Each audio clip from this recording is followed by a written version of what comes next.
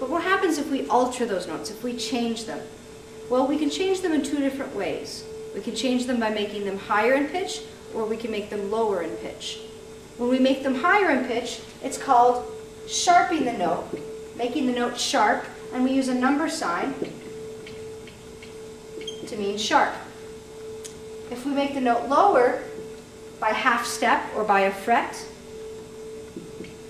that's going to be called a flat. And it looks kind of like a B, like a squished up B.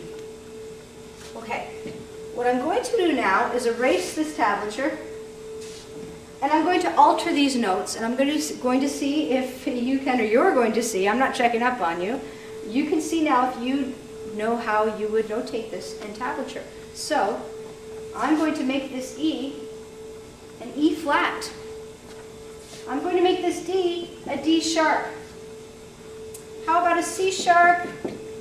How about, we'll do a G sharp, we'll do an A flat, and an F sharp. Now notice that I'm putting the sign, the sharp or the flat sign, before the note, and on the same line or space as the note. That's really important. Okay, so right now, you can take a look at this, pause, and try to write out the answers for this. And I will tell you right now that the first is kind of a difficult one. Okay, pause, try it out. Okay, now you're back. So hopefully you have all the right answers, and let's go over them right now. Okay, an E flat. Well, you might have had trouble with that because you can't really go down a fret if you're playing the open E string. So the trick is that you need to go to the second string.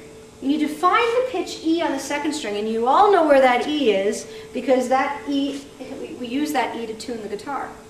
So that E is on the 5th fret. So if this were just an E, I could have written a 0 here, if it were just an E, and I could have also written a 5. Both of those notes are both the same pitch, E. So if I want to make it flat, I can't make a 0 less, but I can make this 5 less by 1 by making it a 4. So if I play the 4th fret on the 2nd string, I'm going to play an E flat. If I play one more than that, I'll get a regular E. A D sharp. Well, a D, first I ask myself where the D is. The D is on the 3rd fret. If it's sharp, it needs to be higher. So I've got a 4. Wait a second. We've got the same answer. Does that mean that we did something wrong? No, it doesn't. Because all of these notes that have accidentals, that's what these are called, accidentals, not that it happened by accident or anything, but all of these notes with accidentals have two names.